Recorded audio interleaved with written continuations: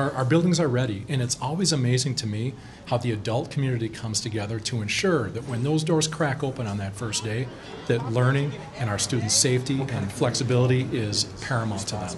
So the way that our students are welcomed in their program, their schedules are ready, to watch all that take place and know that there's just great continuity going on and that our staff are ready. And as it finally, came to the time where they opened the door and these young people just spilled into the school, just the energy, the excitement was palpable. The smiles from the staff and the teachers were welcoming. And I think just the energy we see across this city today bodes well for this school year, and it bodes well for our city in the future.